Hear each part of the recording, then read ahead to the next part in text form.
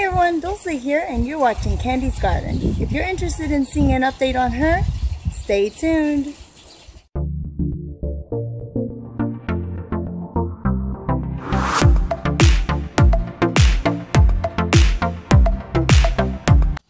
Alright, so before I take you back to the queen of my Piquin pepper plants, let's take a look at all the others that I have around my house. This one stands at about 5 feet 8 inches tall, and she's at the front of my house.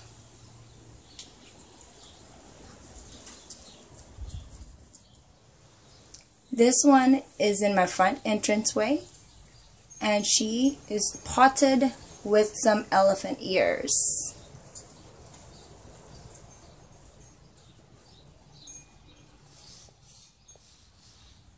This girl is right by the gazebo in the front of my house, and she only has a couple of peppers.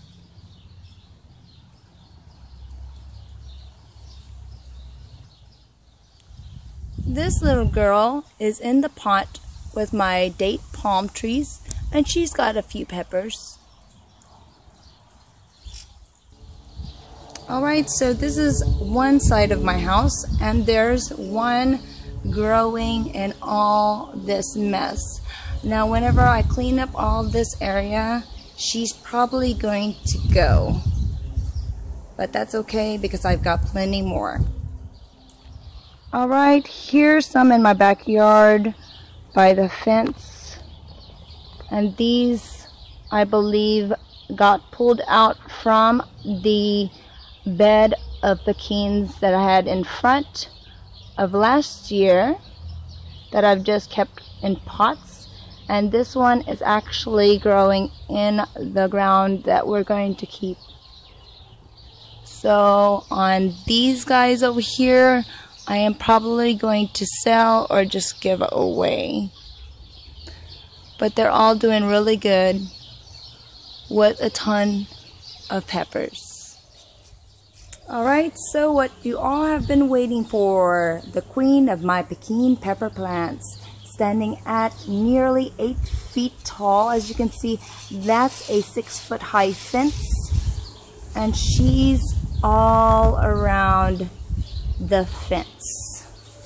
I'm not even sure how wide she is, but she's a pretty big sized plant slash bush, and she goes all the way around my fence.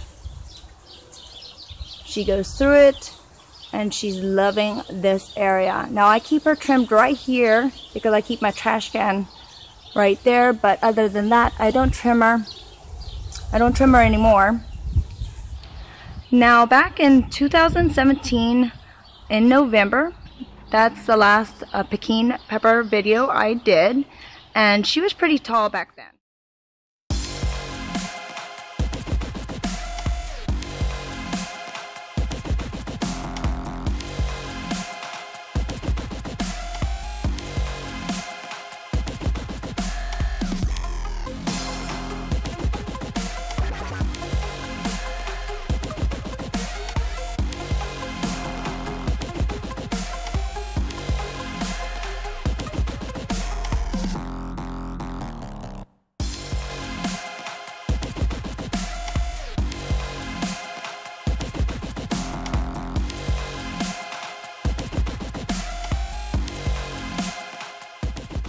But then here comes the snow, which we hardly ever get snow here down in Lockhart, Texas.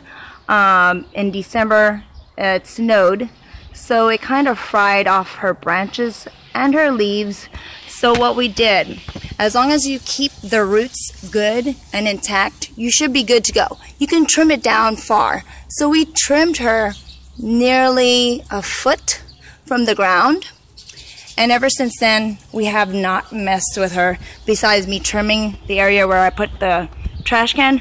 But that was in 2018, the last frost that we had. And ever since then, this is what she's looked like. She's just big and beautiful, giving us a ton of peppers, which we don't really eat anymore.